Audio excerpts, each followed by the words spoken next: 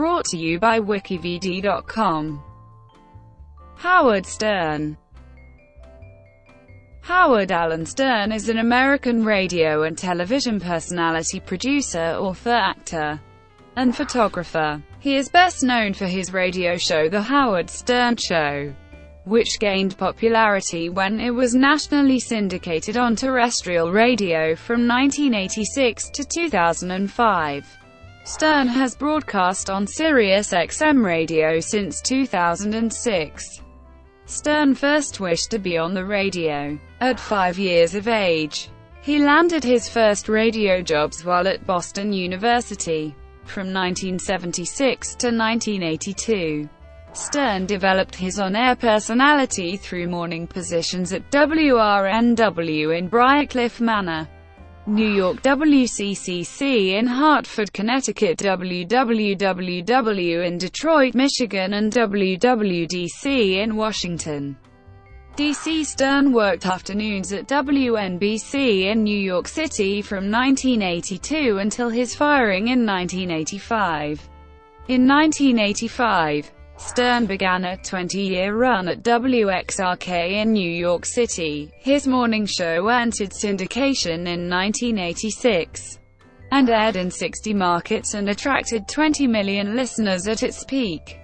Stern won numerous industry awards, including Billboard's Nationally Syndicated Air Personality of the Year 8 consecutive times, and is the first to have the #1 morning show in New York City and Los Angeles simultaneously. He became the most fined radio host when the Federal Communications Commission issued fines totaling $2.5 million to station owners for content it deemed indecent. Stern became one of the highest-paid radio figures after signing a 5-year deal with Sirius in 2004 worth $500 million.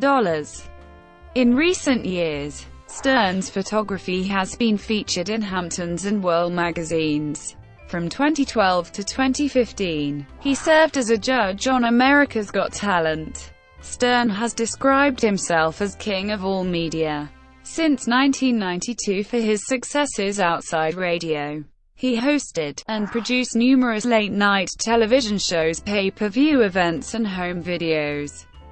His 2 books, Private Parts and Miss America, entered the New York Times bestseller list at #1 and sold over 1 million copies. The former was made into a biographical comedy film in 1997 that had Stern and his radio show staff star as themselves.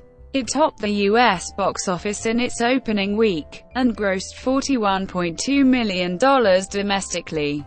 Stern performs on its soundtrack, which charted the Billboard 200 at #1, and was certified platinum for 1 million copies sold. In 2012, Stern was inducted into the National Radio Hall of Fame. Early life. Howard Allan Stern was born on January 12, 1954, the second child of Ben and Ray Stern, who lived in the Jackson Heights neighborhood of Queens in New York City. His parents are Jewish and their families are from Poland and Austria-Hungary.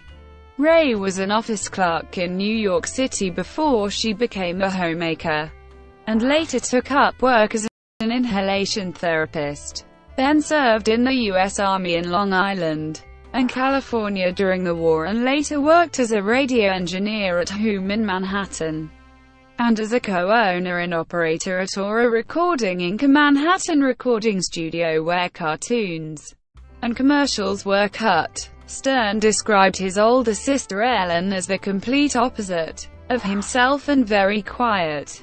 In 1955, the family moved to Roosevelt, New York on Long Island, where Stern attended Washington Rose Elementary School, followed by Roosevelt Junior-Senior High School. Stern also attended Hebrew school, where he was given the name TZVI. As a youngster, Stern took 5 years of piano lessons, and took an interest in marionettes, using them to entertain his friends with explicit shows.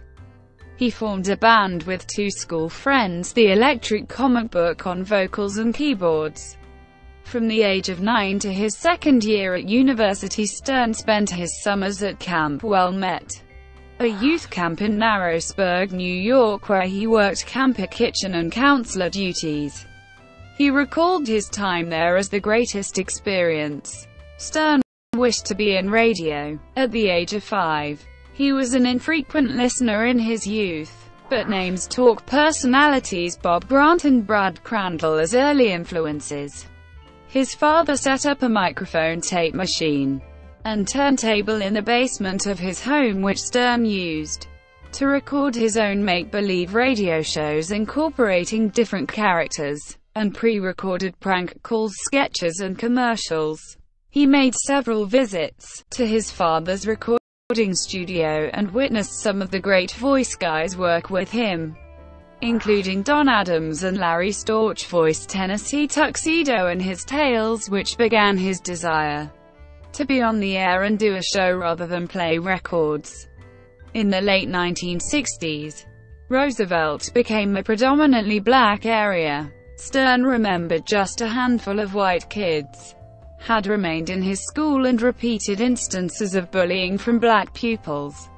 In June 1969, the family moved to nearby Rockville Center, and Stern at age 15 transferred to Southside High School, where he became a total introvert.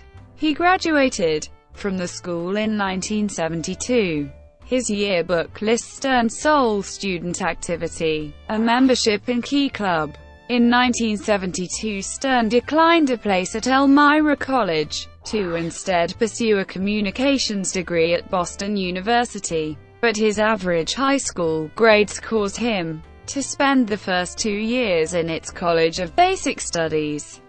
In his second year, he started work at the campus radio station WTBU, where he played records, read the news, and hosted interview programs. He later co-hosted a weekly comedy show with 3 fellow students named the King Schmaltz Bagel Hour, which was initially cancelled during its first broadcast for a racial sketch named Godzilla Goes to Harlem. Stern took cannabis, Quaaludes and LSD during his studies, but quit after he experienced a difficult trip on too much LSD. In 1974, he gained admission to the university's School of Public Communications. He then studied for a diploma at the Radio Engineering Institute of Electronics in Fredericksburg, Virginia in July 1975, which earned him a first-class radio telephone operator license, a required certificate for all radio broadcasters at the time, which was issued by the Federal Communications Commission. With a license, Stern landed his first professional radio job at WNTN in Newton, Massachusetts from August to December 1975, doing air shifts, newscasting and production work. For the next 5 months, he taught students basic electronics in preparation for their own FCC exams. In May 1976, Stern graduated magna cum laude with a 3.8 grade points average. His major was broadcasting and film, and his minor English and speech. In the past, he has funded a scholarship at the university. 1976, 1981, WRNW, WCCC, and WWWW. In his search for radio work following his graduation, Stern declined an offer to work evenings at WRNW, a progressive rock station in Briarcliff Manor, New York. He stopped and was unsure of his talent and questioned his future as a professional in the industry, writing, "I freaked out. I got real nervous that I wasn't good enough." Stern accepted a marketing role at Benton in favor of a position in the creative department.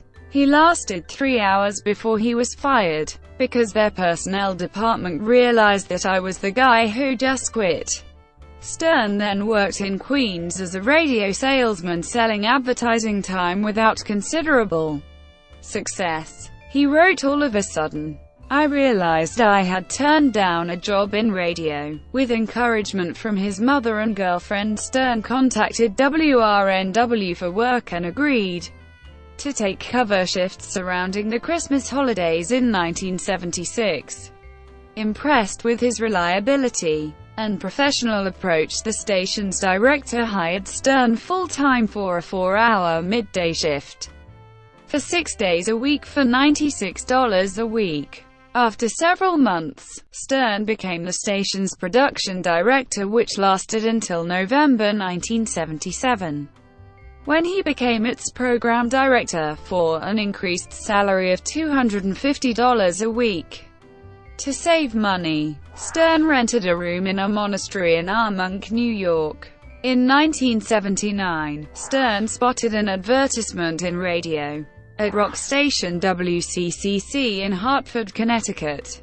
He used some morning airtime to assemble an air check with more outrageous bits, including Robert Klein and Cheech and Chong records with added flatulence, routines and one-liners.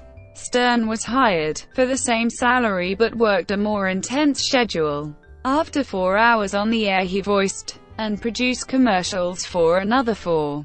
On Saturdays following a 6-hour show, he did production work for the next 3. He also completed duties as the station's public affairs director and hosted a Sunday morning talk show, which he favored above playing records, as it represented what I wanted to do on radio more than anything. Take the average guy and dissect what he does. In the summer of the 1979 energy crisis, Stern urged listeners to a 2-day boycott of Shell Oil Company, a stunt which attracted media attention. It was at WCCC where Stern first met Fred Norris, the overnight disc jockey who went on to become Stern's writer and producer since 1981. Stern left WCCC in early 1980 after he was denied a lousy, stinking $25 a week raise. At the same time, local rival station WHCN had assembled tapes and press clippings of Stern and forwarded them to Burkhart Abrams, a radio consulting firm, in an effort to get Stern out of the Hartford market, as a rise in his ratings increased his threat to the station's numbers. The tapes were received by Dwight Douglas, a consultant at Burkhart Abrams, who offered Stern work in Columbus, Ohio, but Stern declined. In his search for new work, Stern found an advertised position in radio, a struggling rock station in Detroit, Michigan. His air check was well received by management, who made an offer, but Douglas advised Stern against the move and suggested to wait for an offer from a better station. Stern went ahead regardless and accepted a deal. Starting on April 21, 1980, he thought of new ways to improve his show and to be more open on the air, to cut down the barriers, strip down all the ego, and be totally honest. His efforts paid off with his first industry recognition, winning a Billboard award for Album-Oriented Rock Personality of the Year for a major market, and the debut Top 5 Talent Search contest in the Album-Oriented Rock category from radio syndication firm Drake Geno, which then distributed the winning radio segments to stations across the country. Despite the success, WWWW continued to decline in the ratings and failed to overtake the 3 more popular rock stations in the area.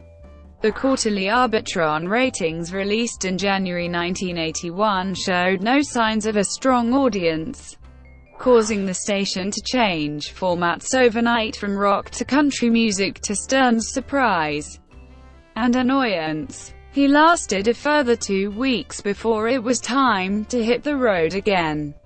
Somehow, I couldn't see myself as Hopalong Howie. He declined offers to work at WXRK in Chicago and Chum in Toronto, Ontario, Canada. 1981, 1985, WWDC and WNBC.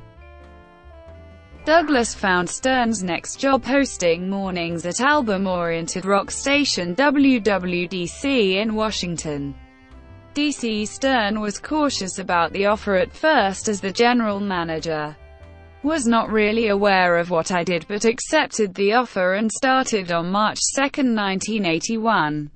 During his time relocating from Detroit, Stern spent several weeks planning out a new show, determined to become more successful as the station presented a good chance for him to work in New York City, his career goal.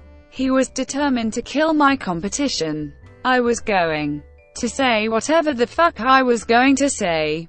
The first step was to put my team together. He sought a co-host with a sense of humor to riff with on news and current events. The station then paired Stern with Robin Quivers, a former nurse in the Air Force and news reporter at WFBR in Baltimore. Quivers was sent a tape of Stern interviewing a prostitute on the air, and accepted the job without meeting him. She assumed she would come in into the news, but it wasn't that way. Despite several issues management had over content, which led to the installation of a 7-second delay to censor questionable moments, Stern kept chipping away at management's archaic approach, and we began to assemble the program I had envisioned, which included the addition of Norris as his writer and producer. In one incident, Stern revealed his wife's miscarriage on the air. In January 1982, Stern had the second highest rated morning show in the city. Impressed with his rapid rise in the ratings, WWDC management offered Stern an initial one-year extension to his contract, but Stern wished for a more long-term deal. At the same time, he was offered a 5-year deal worth $1 million to work afternoons at WNBC in New York City, then an adult contemporary station, after radio manager Jerry Nachman became a fan of Stern's and suggested his name to the station. Stern signed with WNBC in March 1982, 4 months before his contract with WWDC was to expire. His relationship with station management declined thereon and repeatedly criticized them and other DJs on the air, including an incident whereby he revealed the manager's salary. The situation culminated on June 25, 1982, when Stern was terminated from the station. Towards the end of his stay, Stern had more than tripled his ratings since he began, and the Washingtonian named him the city's best disc jockey. In his last few months, Stern secured a $35,000 advance deal with Ren Records to produce a comedy album of song parodies with Norris titled 50 Ways to Rank Your Mother, released in 1982. It was reissued in November 1994 as Unclean Beaver. It was often believed that Stern was in fact suspended over a controversial bit regarding the January 1982 crash of Air Florida Flight 90 that made people believe he called the airline and asked for prices to the 14th Street Bridge, the site of the crash, and if it would be a regular stop. But Stern said it was false, claiming no one ever complained about it. In April 1982, 4 months before he started at WNBC, NBC Magazine aired a critical news report on shock radio by Douglas Kuiker that centered around Stern and the controversial nature of his show. The piece caused NBC executives to discuss the potential withdrawal of Stern's contract, but rather than spend money on buying Stern out of the deal, management agreed to control Stern. To make matters worse, the station did not allow Stern to bring his show partners at first, which caused some friction between Stern and Quivers for several months. Stern began his afternoon show at WNBC on August 30, 1982, and was closely monitored, instructed to avoid discussions of a sexual or religious nature.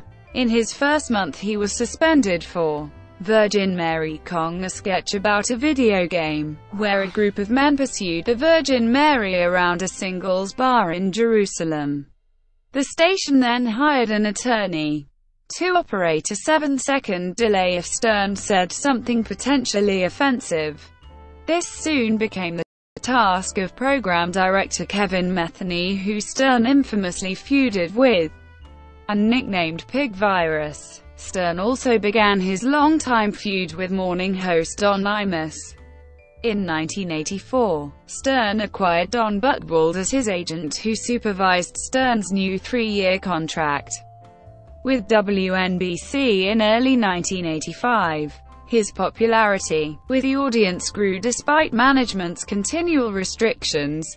On May 21, 1984, he made his debut appearance on Late Night with David Letterman, and was featured in People magazine, increasing his national exposure. In May 1985, Stern claimed the highest ratings at WNBC in 4 years, with a 5.7% market share of the afternoon audience. In a sudden turn of events, Stern and Quivers were fired shortly before they were to go on air on September 30, 1985, for what WNBC management termed conceptual differences regarding the show. Program director John Hayes explained, "Over the course of time we made a very conscious effort to make Stern aware that certain elements of the program should be changed. I don't think it's appropriate to say what those specifics were." Stern was not told whose decision it was. In 1992 he believed Thornton Bradshaw, chairman of WNBC owner RCA, heard his bestiality dial-a-date segment that aired 10 days prior to his suspension and ordered the show's cancellation. 1985-1993, WXRK and early television and video projects. After his firing from WNBC, Stern kept in touch with his audience by booking dates at clubs with a live stage show.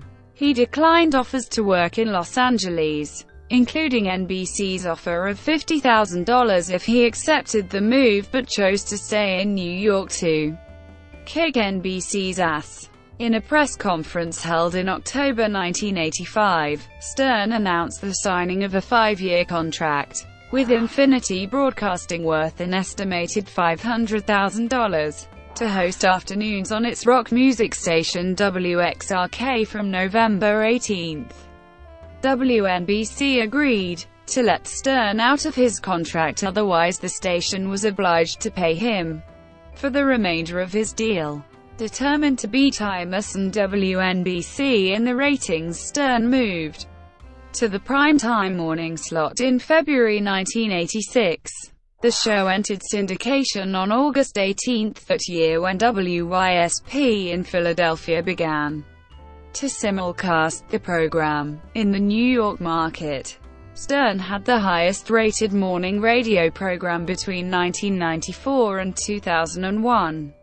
During Stern's 20 years at WXRK, his show was syndicated in 60 markets across North America and gained a peak audience of 20 million listeners. Stern's first venture into television began when the Fox network sought a replacement for The Late Show, a late-night talk show hosted by Joan Rivers. Following discussions with the network that began in late 1986, Stern agreed to 5 one-hour pilots that were produced for an estimated $400,000, with guitarist Leslie West as his band leader and comedian Steve Rossi as the show's announcer.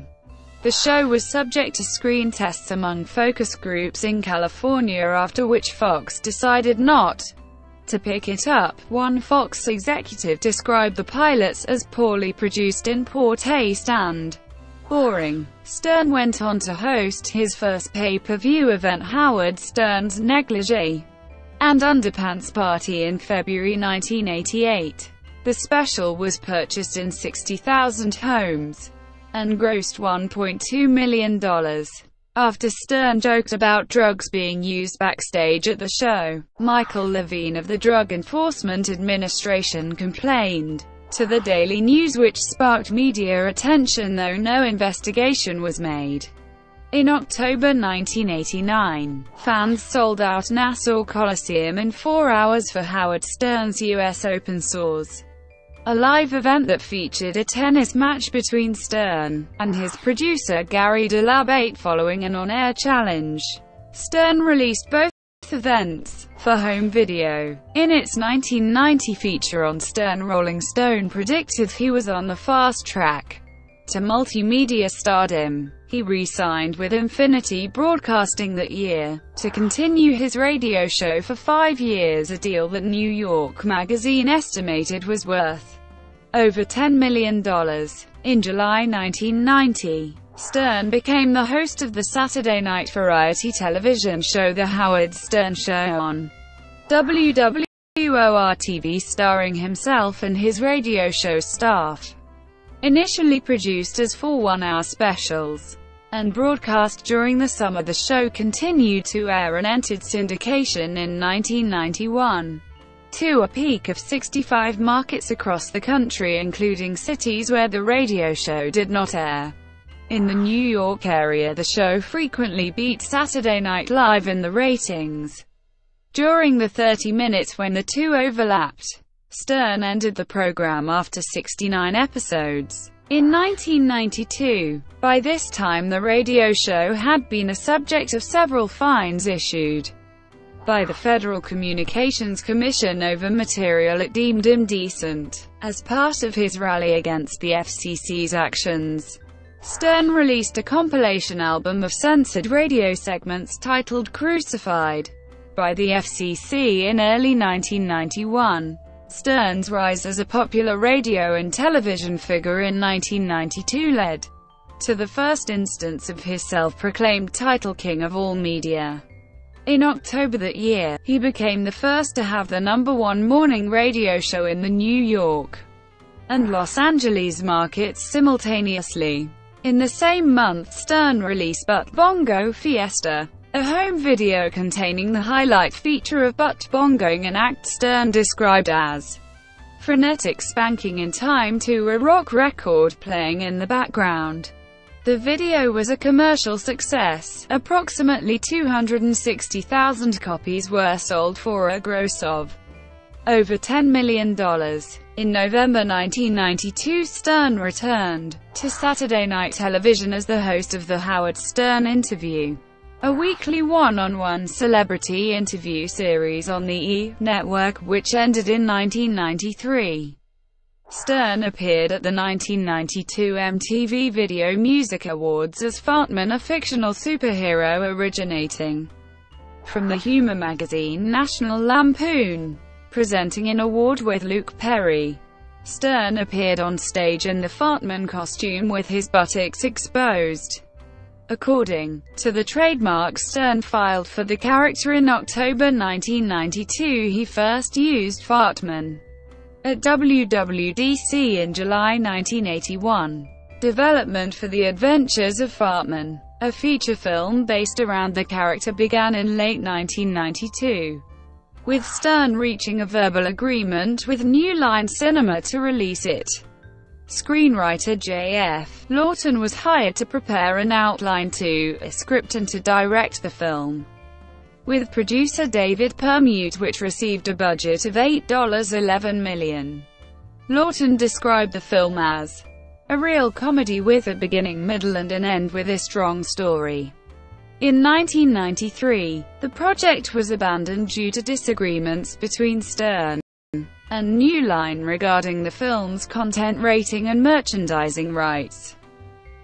1993-1994, Private Parts and Run for Governor of New York. After The Adventures of Fartman was shelved, Buchwald started to pitch deals with book publishers as there was a perception that Stern had taken a hit. We thought of the book as something that would both produce income and suggest to people that Howard had economic clout. In early 1993, Stern signed a deal with Simon.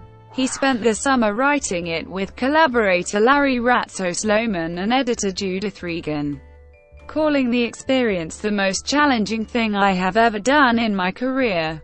Upon its release on October 7, 1993, Private Parts was an immediate commercial success. The entire first print of 225,000 copies were sold within hours of going on sale. In 5 days, it became the fastest-selling title in the history of Simon. Over 1 million copies were distributed after 2 weeks. Private Parts entered the New York Times bestseller list at number 1 and stayed on the list for 20 weeks. Stern held book signings across the country, with sessions lasting as long as 7 hours. The first, held in New York City, was attended by an estimated 10,000 people. In its 20th anniversary issue in 1993, Radio. In February 1994, Stern was featured his first of 3 cover stories for Rolling Stone magazine. That year, Billboard magazine added the nationally syndicated Air Personality of the Year category to its annual awards based on entertainment value, creativity, and ratings success.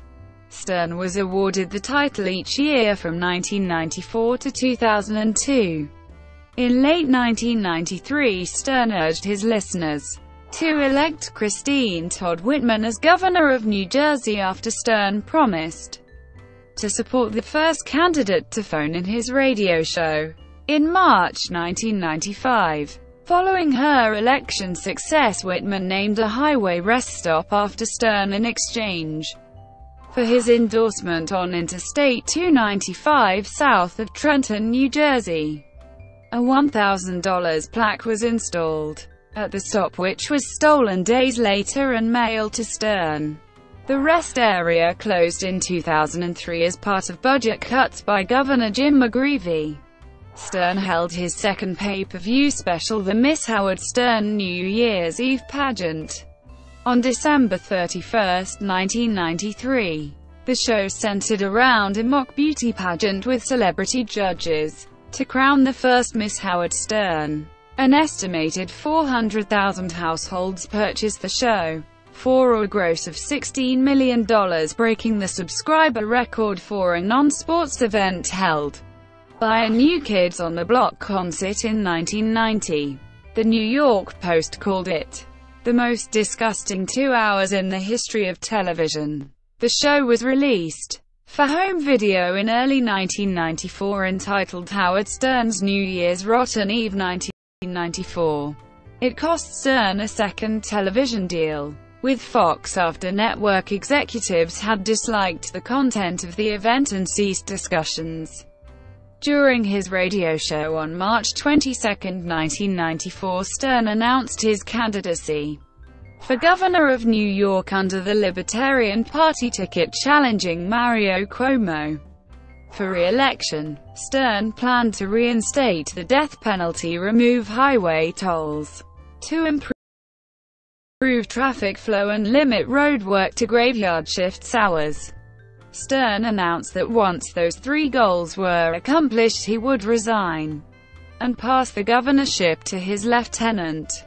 At the party's nomination convention on April 23, Stern won the required 2/3 majority on the first ballot, receiving 287 of the 381 votes cast. James Ostrowski finished second with 34 votes. To place his name on the final ballot, Stern was obliged to state his home address and complete a financial disclosure form under the Ethics in Government Act. Stern applied for an injunction as he wished to avoid stating his income. The request was denied by a judge on August 2. Stern withdrew his candidacy in an on-air press conference 2 days later, saying, "I spend 25 hours a week telling you all the most intimate details of my life. One fact I've never revealed is how much I make and how much money I have. It's none of your business." In the gubernatorial election on November 8, Cuomo was defeated by George Pataki, whom Stern backed. In August 1995, Pataki signed a bill which limited construction on state roads to night hours in New York City and Long Island, which was named the Howard Stern Bill, in honor of Stern originally proposing the plan. Stern has since felt firmly opposed to the death penalty. In June 1994, Stern founded the Howard Stern Production Company for original film and television production enterprises as well as joint production and development ventures. He intended to assist in a feature film adaptation of Brother Sam, the biography of comedian Sam Kinison written by his brother. In the same month, the E! Network began to air weekday highlights from Stern's radio show using cameras installed in the studio. Howard Stern ran for 11 years. The last original episode aired on July 8, 2005. 1995-1997, Miss America and Private Parts film. On April 3, 1995, 3 days after the shooting of singer Selena, Stern's comments regarding her death and Mexican Americans caused controversy among his listeners in Texas and some Mexican American communities. Among his criticisms of her music, sound effects of gunfire were played. "This music does absolutely nothing for me. Alvin and the Chipmunks have more soul. Spanish people have the worst taste in music. They have no depth." After 3 days of widespread media reaction and boycott threats, Stern responded with a statement in Spanish stressing his comments were made in satire and were not intended to hurt those who loved her. The next day, Eloy Cano, a justice of the peace of Harlingen, Texas, issued an arrest warrant on Stern for disorderly conduct that carried a potential maximum fine of $500 if he entered the state. Stern was never arrested on the warrant. In 1995, Stern signed an advance deal with Regan Books worth around $3 million to write his second book, Miss America. Stern wrote about various topics, including his cybersex experiences on the internet service Prodigy, a private meeting with Michael Jackson, his suffering with back pain and obsessive-compulsive disorder, and his run for governor of New York. Following its release on November 7, 1995, Miss America sold 33,000 copies at Barnes and 120,000 in its first week. It entered the New York Times bestseller list at number 1 and stayed on the list for 16 weeks. According to Publishers Weekly, 1.39 million copies were sold in 1995 alone, which ranked it the year's third best-selling book. With Private Parts, Stern's book signings attracted thousands. His November 30, 1995 appearance on The Tonight Show with Jay Leno caused controversy after he appeared on the show with two bikini-clad women who kissed each other and received spanks from Stern. Leno, who urged that both acts would be edited out from the final broadcast, walked off the stage after the segment without thanking Stern. In February 1996, production began on a biographical comedy film adaptation of Private Parts for Paramount Pictures. Development had lasted over 2 years as Stern, who had final script approval, rejected every script there was. They were over-the-top comedies that I think were dumb, boring, and dull. After producer Ivan Reitman got involved with the project, Stern agreed to a script developed by Len Blum and Michael Kaelsniko. Filming began in May 1996 with director Betty Thomas and lasted 4 months, with Stern, Quivers, and Norris acting as their younger and current self. The crew traveled to the film set after each radio show and stayed there to shoot on weekends. Stern embarked on an extensive publicity tour to promote the film, which included numerous television appearances and magazine interview in his attempt to appeal to people who were not listeners of his radio show. Private Parts premiered on February 27, 1997, at the theater at Madison Square Garden. Outside the theater, Stern and Rob Zombie performed The Great American Nightmare, a track they recorded for its soundtrack. The film's wide release followed on March 7, 1997. It topped the U.S. box office in its opening weekend with a gross of $14.6 million, and earned a domestic total of $41.2 million. In 1998, Stern received a Blockbuster Entertainment Award for Favorite Male Newcomer and nominations for a Golden Satellite Award for Best Performance by an Actor in a Motion Picture, and a Golden Raspberry Award for Worst New Star. The soundtrack Private Parts, the album, sold 178,000 copies in its first week of release, and entered the Billboard 200 chart in the United States at number 1 in March 1997. The highest-selling debut release for a soundtrack to a feature film. 3 months after its release, the album was certified platinum by the Recording Industry Association of America for shipping 1 million copies. Stern also provides vocals on Tortured Man, a track he recorded with the Dust Brothers. In October 1997, Stern filed a $1.5 million lawsuit against Ministry of Film Inc., claiming the studio recruited him for a film called Jane starring Melanie Griffith while knowing it had insufficient funds. Stern, who remained unpaid when production ceased, accused the studio of breach of contract, fraud, and negligent representation. A settlement was reached in 1999 which resulted in Stern receiving $50,000. 1998-2004 Television and film projects.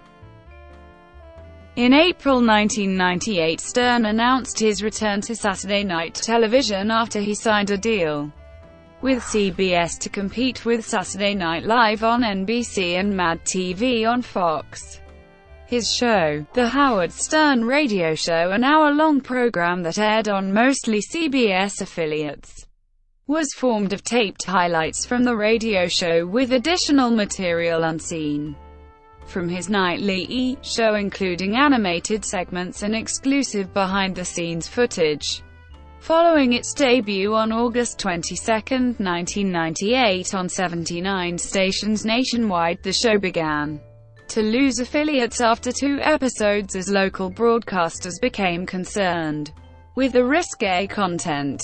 By June 1999, the number of stations carrying the show had decreased to 55. After 3 seasons, the final show aired on November 17, 2001, to around 30 stations. Stern reflected on the endeavor: "It was a weird thing. When I did the Channel 9 show we used to beat Saturday Night Live in New York, I didn't think the CBS show was a good idea actually, because the radio show was already running on the E! Network. It was a mistake. They ultimately wanted what the Channel 9 show was doing." In the first Celebrity 100 list compiled by Forbes magazine in March 1999, Stern ranked at number 27 with an estimated $20 million earned that year.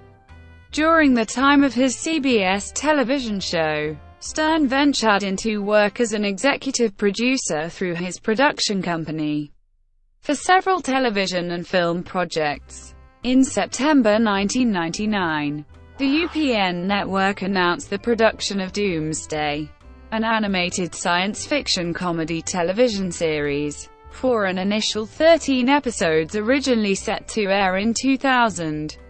The series was described as set in a post-apocalyptic America nearly destroyed by a freak radiation burst. The show follows the travels of the Bradley family as they cross the country in an RV looking for a new place to call home. Stern was to produce the series and voice Orville, the family's dog, but the show never made it to air. Stern's most successful executive production was Son of the Beach, a television parody sitcom of Baywatch that ran from March 2000 to October 2002 on FX. The show was not renewed for a 4th season. On December 16, 2000, Stern's last live radio show of the year, he announced the signing of his new contract with Infinity Broadcasting to continue his show for 5 years after 4 months of negotiations. Forbes estimated his new earnings ranged between $17 million and $20 million a year. Stern spoke at the concert for New York City in October 2001 in a hazmat suit, with his buttocks exposed in a similar fashion to his 1992 MTV Music Video Awards appearance. In November 2001, Stern's production company had begun development on a weekly television sitcom titled Kane for CBS, originally intended to replace the Howard Stern radio show following its cancellation, with Ron Zimmerman as the writer of its pilot episode. Its premise followed an oddball Southern family and its strong-willed patriarch. The lead character's life is altered when his previously long-lost wife returns home to him and their group of eccentric children. The project was cancelled before the filming stage. In late 2002, Stern acquired the rights to the comedy films Rock and Roll High School and Porky's with ArcLight Films. He expressed a wish to use a remake of the former as a launchpad for an unknown band. Under the deal, Stern was served as executive producer and was allowed to place Howard Stern Presents in the titles. He reasoned, "If I say to my audience, this is Howard Stern Presents, it means something to them, it's going to be crazy. It means that it's going to be different and they know I'm not going to be giving them any schlock." Development for Porky's came to a halt in 2011 following legal action regarding the ownership of the film's rights. In March 2003, Stern filed a $100 million lawsuit against ABC Telepictures and the producers of its reality television series Are You Hot? He claimed its premise was copied from a radio show segment of his known as The Evaluators, whereby its staff and guests evaluate the bodies of contestants. Before the show aired, Stern was in talks of producing his own version of the show. A settlement was reached 5 months later. In early 2004, Stern spoke of talks with ABC to host an hour television interview special as part of its primetime series, but the project never came to fruition. In August 2004, cable channel Spike ordered 13 episodes of Howard Stern, The High School Years, an animated series set during Stern's childhood that he was to executive produce. By late 2005, episode scripts and some test animation had been completed, but the project was soon shelved. Stern explained the series could have been produced on the cheap at $300,000 per episode, but the quality he demanded would have cost over $1 million each. Actor Michael Cera was cast as the lead voice. Stern also worked on a pilot with Robert Schimmel for the WB based around the comedian's real-life experience of falling in love with his daughter's best friend following his battle with cancer, but was not picked up. 2004-2010, signing with Sirius and terrestrial radio departure. The controversy surrounding the Super Bowl 38 halftime show aired live on February 1, 2004, led to the government's crackdown on indecency in radio and television following a surge in audience complaints.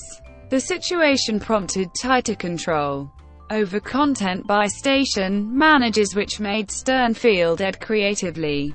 After Clear Channel Communications and Viacom were fined for content the FCC deemed indecent, the situation culminated on October 6, 2004, when Stern announced the signing of a 5-year deal with Sirius Satellite Radio, a subscription-based satellite radio service exempt from the FCC's broadcast regulations starting in 2006. It is a move that has been regarded as the start of a new era of radio. Stern's final live show on terrestrial airwaves aired on December 16, 2005. Stern's first contract with Sirius was worth $500 million, a budget of $100 million a year for production staff and programming costs. In 2005 he formed two channels, Howard 100 and Howard 101, which launched in September and formed Howard 100 News, a team of news reporters hired to report daily stories surrounding the radio show and those associated with it. Stern ended his 11-year association with E! And secured a deal with the In Demand network to launch Howard Stern On Demand and digital cable video on demand service to broadcast uncensored tapings of the Sirius radio show. The service was relaunched as Howard TV in March 2006 and lasted until it was discontinued in December 2013. A new state-of-the-art studio and office space was constructed for the show at Sirius's headquarters in New York City. On January 9, 2006, the day of his first broadcast on Sirius, Stern and Buchwald received a total of 34.3 million shares of Sirius stock worth $218 million, for exceeding agreed subscriber number targets set when the contract was signed. A second subscriber bonus was met in January 2007, and Stern received 22 million shares of stock worth $82.9 million. In 2006, Time magazine included Stern in its Time 100 list, who also ranked 7th on Forbes' Celebrity 100 list in June 2006. When Sirius merged with rival service XM Satellite Radio in 2008 to form Sirius XM, the company paid Stern $25 million as per a clause in his contract. On February 28, 2006, CBS Radio, formerly Infinity Broadcasting, filed a lawsuit against Stern, Buchwald and Sirius, claiming that Stern misused CBS broadcast time to promote Sirius for unjust enrichment. During his last 14 months on terrestrial radio, Stern held a press conference hours before the suit was filed. He stressed to the media that the suit was nothing more than a personal vendetta against him by CBS President Leslie Moonves and a distraction to the failure of the company's radio division in the aftermath of his departure from terrestrial radio as it struggled to attain ratings as strong as Stern's.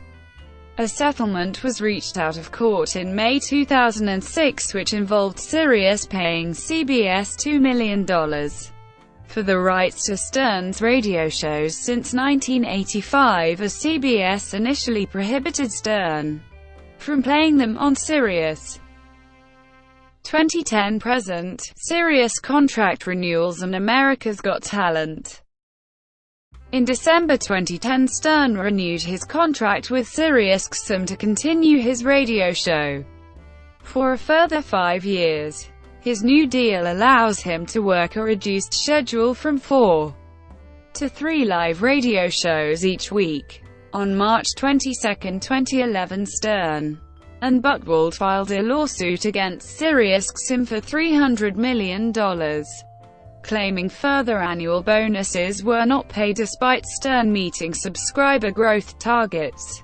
On April 17, 2012, Judge Barbara Kapnick disagreed with their suit and dismissed it with prejudice, thus preventing Stern and Buchwald from filing other suits over similar allegations against the company. The pair filed an appeal to the decision, but it was rejected by an appeal court. By mid-2011, Stern had reduced his time playing chess and took up photography. Among his first shoots was taking layouts for Hamptons magazine in July. He continued to shoot throughout the year, including World magazine and the North Shore Animal League, and established his photography company Conlon Road Photography, a reference to the name of the road he lived on while growing up in Roosevelt. Later, in 2011, Stern announced his return to network television as a replacement for Piers Morgan as a judge on America's Got Talent for its 7th season. He had the show relocate to Radio City Music Hall in New York City to cater to his radio show schedule.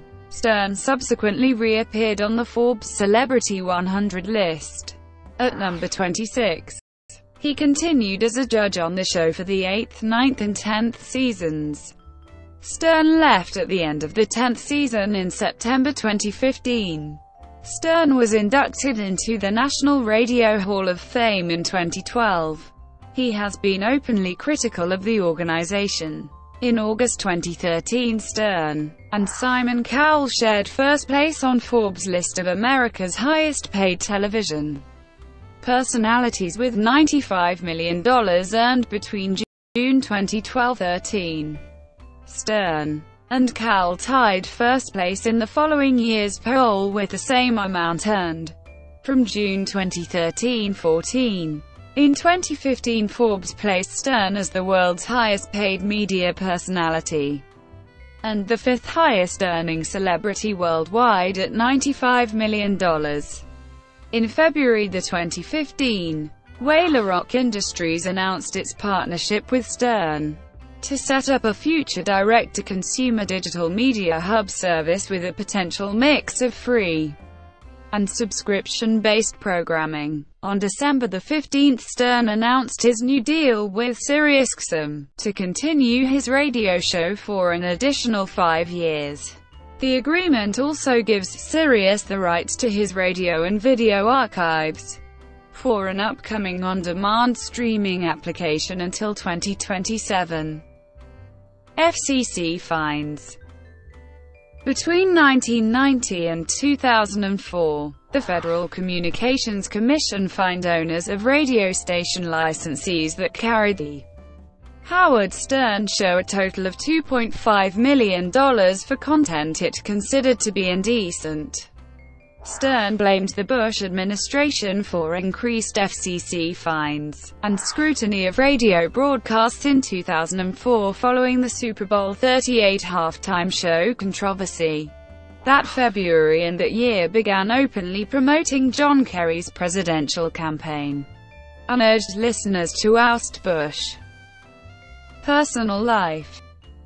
Stern met his first wife Allison Burns while at Boston University through a mutual friend. He used Burns in a student film he made about transcendental meditation. Stern wrote, "Within a week after our relationship began, I knew I was going to marry her." They married at Temple Arbe Shalom in Brookline, Massachusetts on June 4, 1978. Both were 24 years old. They have 3 daughters, Emily Beth, Deborah Jennifer and Ashley Jade. In October 1999, they decided to separate. Stern has said, "I was totally neurotic and sort of consumed with work. I took work as the most important thing and the only thing."